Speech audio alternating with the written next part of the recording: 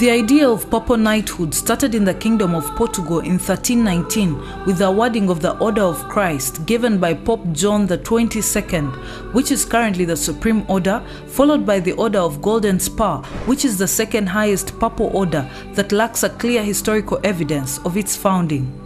In the early 19th century, Pope Pius IX added the third highest order of Pius IX, which is currently the highest papal order awarded by modern popes.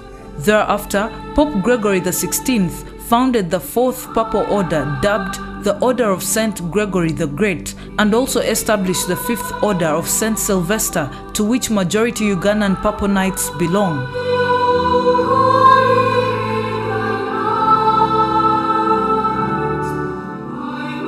We are permitted after our names: Joseph W.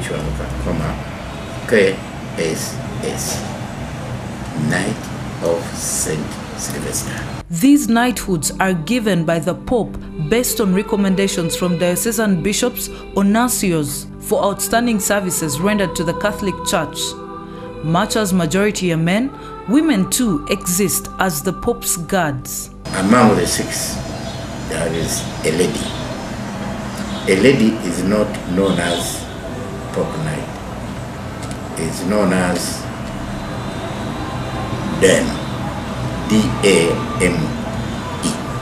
Their unique dress code, however, distinguishes them from other faithfuls around the Pope.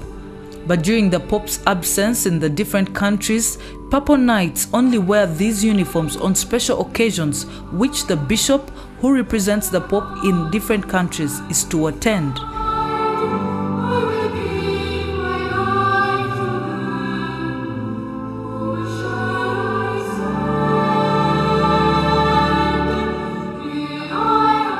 These uniforms are uniquely made for specific individuals and are not transferable. When God calls you to join Him, when they are burying you, they have to bury you in this uniform.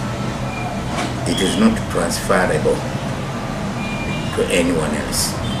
So are these uniforms made in Rome and transported to Uganda for the Ugandan Papal Knights? In our next episode, we'll bring you the big surprise of the source of the Papal Knight uniforms used in Uganda.